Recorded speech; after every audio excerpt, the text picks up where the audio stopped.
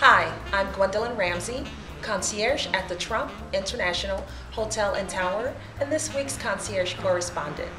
I have your concierge preferred picks for the week of April 15th through April 21st. Christopher Wool has emerged as one of the most important abstract painters of his generation. He's perhaps best known for his paintings of large stencil letters, which he uses to form words or phrases, often abbreviated or arranged in run-on configurations that disrupt ordinary patterns of perception and speech. This retrospective presents nearly 90 paintings, photographs, and works on paper, now until May 11th.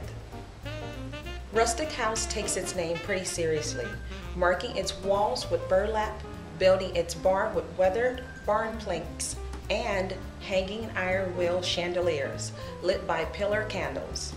There's an edge of refinement to the rusticity, tweaking familiar tropes with glamorous update. The menu follows the same polished comfort food path. You will find a juicy, free, organic chicken turning on the rotisserie each night, sometimes joined by a rack of veal or succulent pig.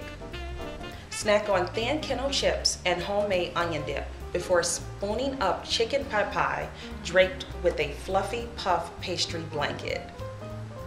Every Friday evening in April, the Frank Lloyd Wright Trust will have a festive, casual gathering with live music, refreshments, and light hors d'oeuvres at the Rustic House.